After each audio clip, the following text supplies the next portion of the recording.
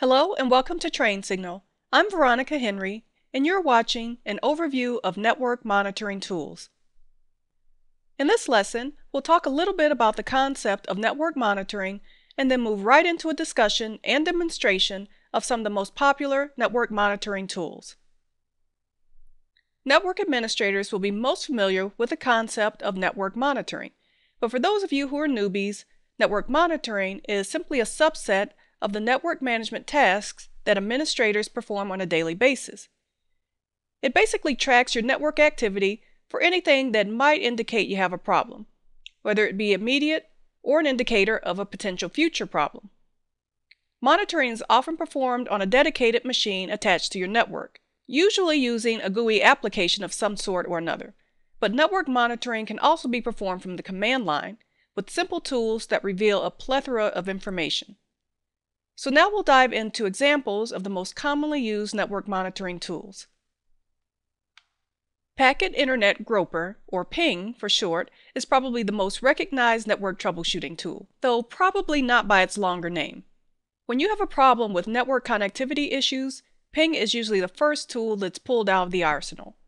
It tests connectivity by sending and monitoring ICMP echo requests that are used to determine if another computer is available for communications on a TCP/IP network. In order to use PING, you only need to know either the NetBIOS name, the DNS name, or the IP address of the other computer. And the syntax is very simple. It's just PING followed by the name of the computer. So for example, if you wanted to test connectivity to Google, you would type in ping space www.google.com. Let's go to a Windows command prompt and try this out, though you could technically do it from a Linux terminal window as well. The result will be the same. Okay, again from the command prompt, and this is just the Windows command prompt that you access by typing in CMD. Let's try typing in ping. We'll type in www.google.com and hit enter. Now what you should get back is what you see here on the screen. You have a reply with some bytes, with some time, and some other statistics. That means that the connection between your computer over to Google is functioning properly. Okay, now let's go back to the presentation and talk about what to do if ping doesn't work. If you don't get a reply from the ping command, and after you've checked things like the client software configuration, then you can use the tracer-t or tracer-route commands. These commands allow you to check the network path between two computers. All you need is the name or IP address of the destination computer. And the syntax is simple like ping, and simply tracer-t or tracer-route followed by that name of the computer. So let's go back to our terminal and give it a try. Okay, back at our Windows command prompt, let's try typing in TRACERT space www.google.com and hit enter. And what we should see is the route in terms of hops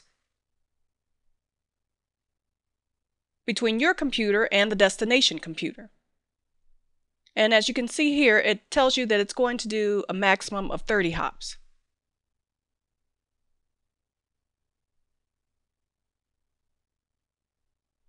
And so what you will see is some times and actual path, again, that your data is taking. Okay, now that that's complete, let's head back to the presentation. Our next tool is called IPconfig. It's used to display and modify current TCP/IP configuration information like the IP address, your subnet mask, the default gateway, and the DNS server address. And there are several switches that can be used to tailor its functionality. Let's go back to our command prompt and try this one out. Okay, back at our command prompt, let's try out our next command. Just type in IPconfig and hit enter.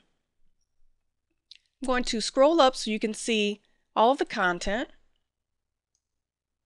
And from the top, you can see that we have the Ethernet adapter information here. including your IP address and default gateway. Then we have some information for VMware, since we do have that installed on this system,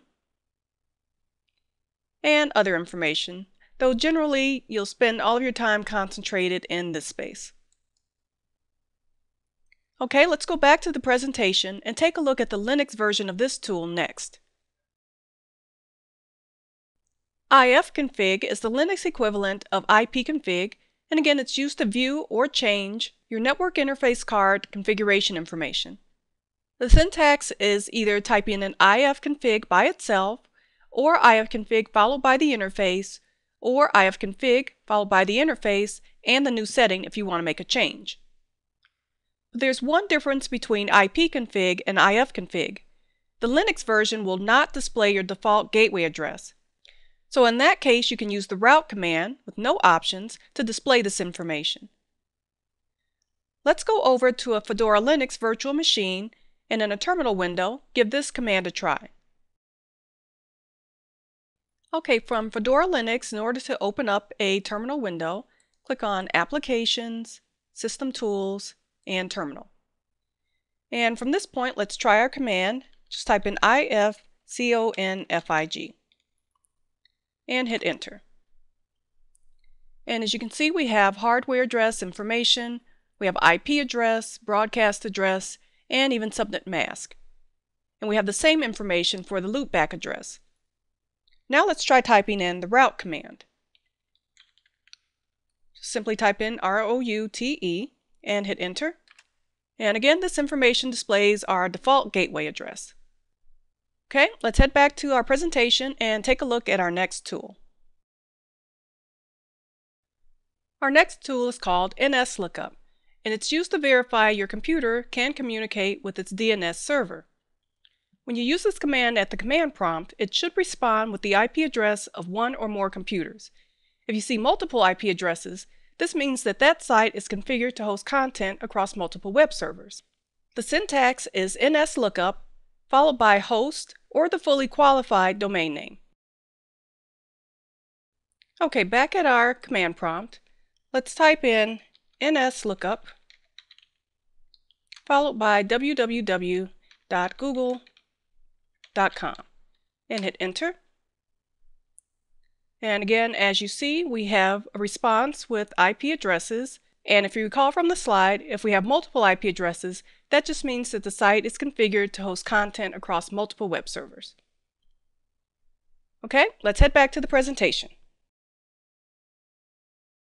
Next, we have the net command, which allows you to get specific information and perform several functions from the command line. This command has several parameters that you can use in conjunction to get the information that you want, again, or to perform a specific action. The first parameter is continue, which is used to restart a pause service. Then you have pause, which of course will pause a service. Print displays your print jobs and queues. Session will list or disconnect sessions between computers. Share will list the shares on your local computer and also can be used to share local resources. Start will list the running services and can also be used to start a service. Use or mount connects to a remote computer. Mount is the Linux command that's used to access NFS shared volumes. And finally, view will list the computers on the network. Okay, back at our Windows command prompt, let's just type in net space start.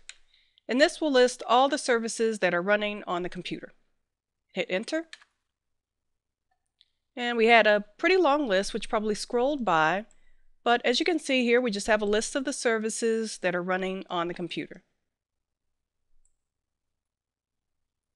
And if you wanted to pause a service, you would just type in net pause. If you wanted to start one, you could do net start followed by the service name. Okay, we'll head back to the presentation. We just have two more tools to review. If you happen to be running NetBIOS on your machine, you can use the nbstat command to display NetBIOS over TCP/IP statistics. This includes the NetBIOS name tables and name cache. And this command can be used to recover or correct NetBIOS name cache entries. And our last tool is Netstat.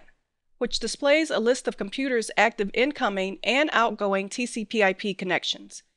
This is available in both Windows and Linux, and your output will include local and remote computers' IP addresses, port numbers associated with each computer, and the state of the connection, whether it's established or closed.